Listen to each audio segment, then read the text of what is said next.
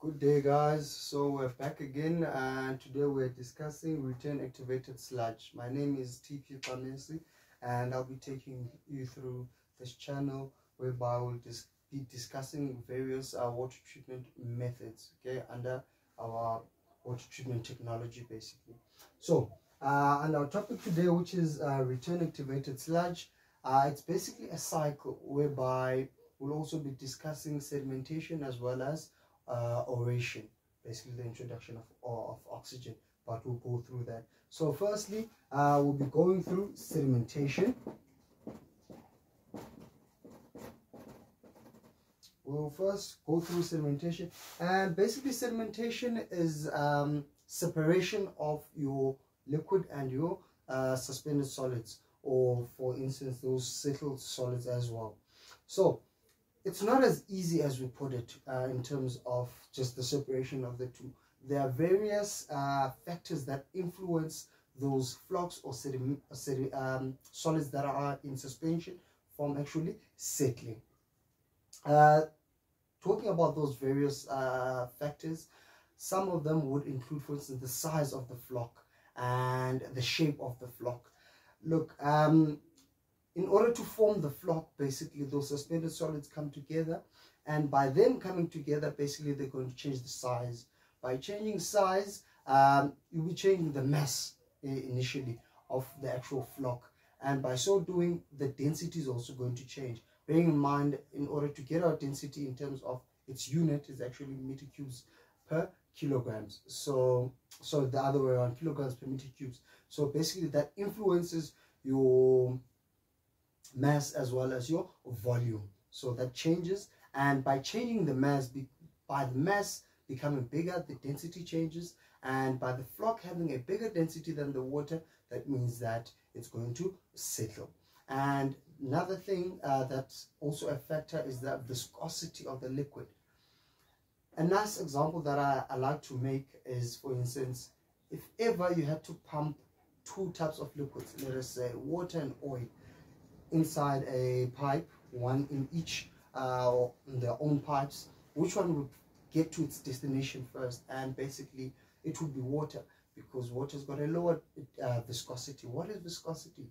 Viscosity is basically the ability of water to resist, not water, any liquid for that matter, to resist flow, and therefore oil, for instance, would have a higher viscosity.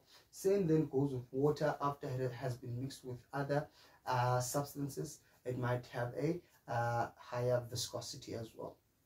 Another factor, for instance, that will influence sedimentation of your flock would be the retention time. We'll also do a quick calculation of it as well as the upward flow rate of your sedimentation, and also the area of the surface area of the sedimentation tank. A simple example of this will have surface area A of your sedimentation tank, and we'll have surface area B. Surface area A, as you can see, it's quite small. B is big.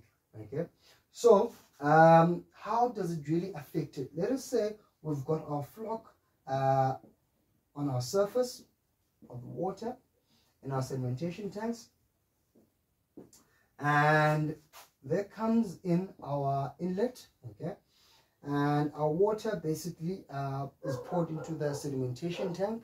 Same goes with A. Okay, so a perfect example of this is when pouring water with a jug into, let us say, a bucket, for instance. You will normally get turbulences. The water is agitated. So same then goes with the sedimentation tank.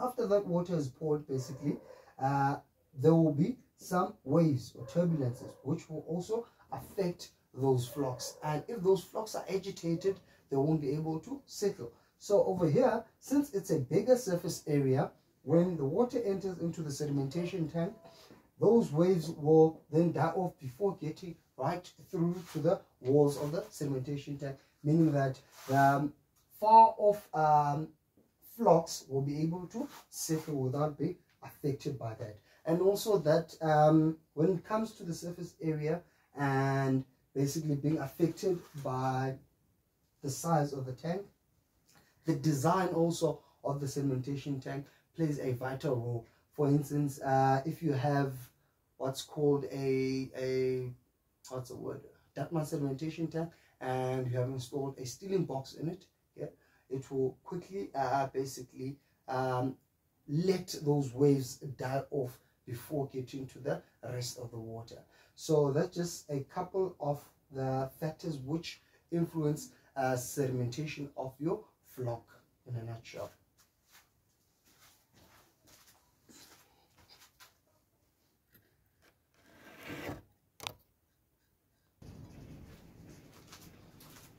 Okay guys, now let us look at calculations that will cover our retention time as well as output flow basically of our sedimentation.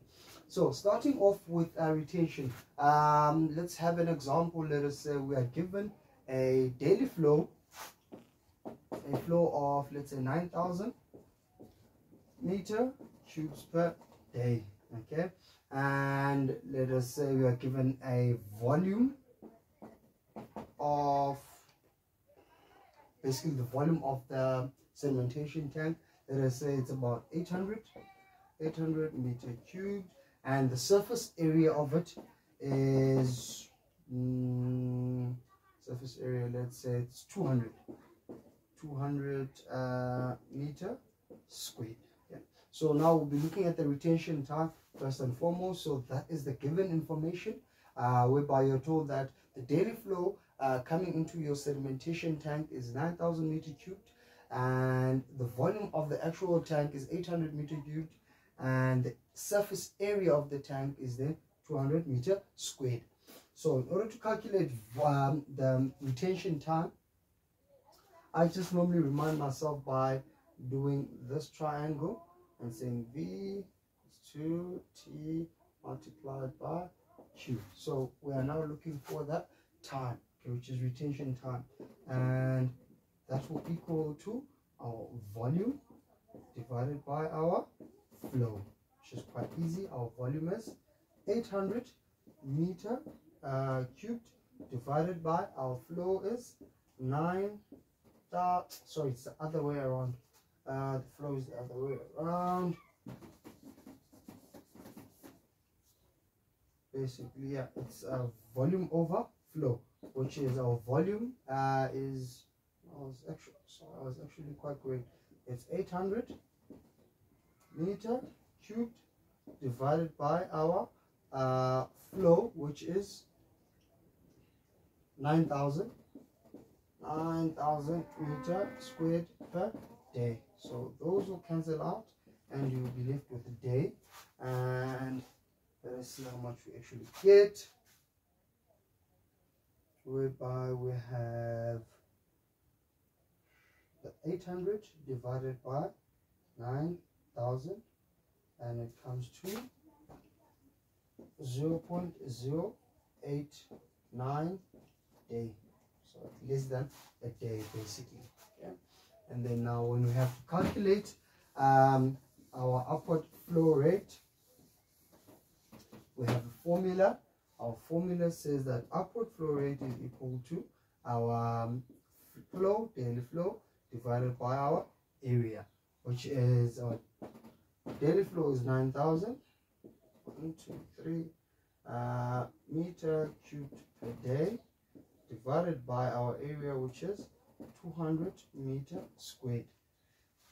Let's do another quick calculation over there to see how much we actually have.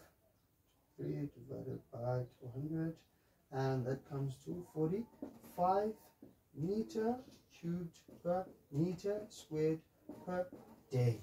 Okay. Most books, for instance, leave this unit as it is, just so that you can see its output flow rate. And for instance, if those cancel out, it will just look like simple velocity, okay, whereby it's meter per day. But in order to especially identify what it is, they just leave it as meter cubes per day, meters cubed per meter squared per day. Simple as that.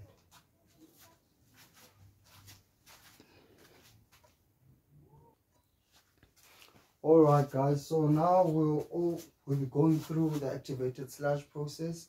For instance, it starts directly after the sedimentation tank, and in the sedimentation tank we normally have our sludge right at the bottom. So a portion of that sludge basically is disposed, okay, and another portion then is pumped back into the system again. And the reason for that, there are several benefits. Some of the benefits basically, when it mixes now with the raw incoming wastewater, for instance, the activated sludge process is basically more advantageous to wastewater, which you just forgot to mention in the beginning. But it's normally used for wastewater treatment plants because you receive a lot of sludge. So you are using that sludge again to treat the raw incoming wastewater. So another advantage of using this activated sludge, return activated sludge basically, is to remove phosphates, ammonia, as well as carbon dioxide and nitrates in that manner. And it also helps basically to form biological flock, and when you're having that, it is easier for the actual flock to settle where by the time it gets to the sedimentation tank. So for instance, your sludge will then be pumped back into the system, whereby it mixes with the raw incoming wastewater, and this will be your aeration basin.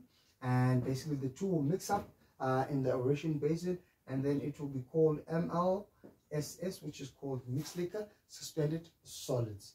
And that's where then you get your ore inside your aeration basin. And there are different types of aeration basins. There's compressed air, which blows compressed air from the bottom. There's a brush aerator, which just agitates the water when it is pumped through those brushes. And also there is vertical aerator, basically uses a propeller in order to agitate that water. Once that water is agitated, basically it's able to absorb oxygen.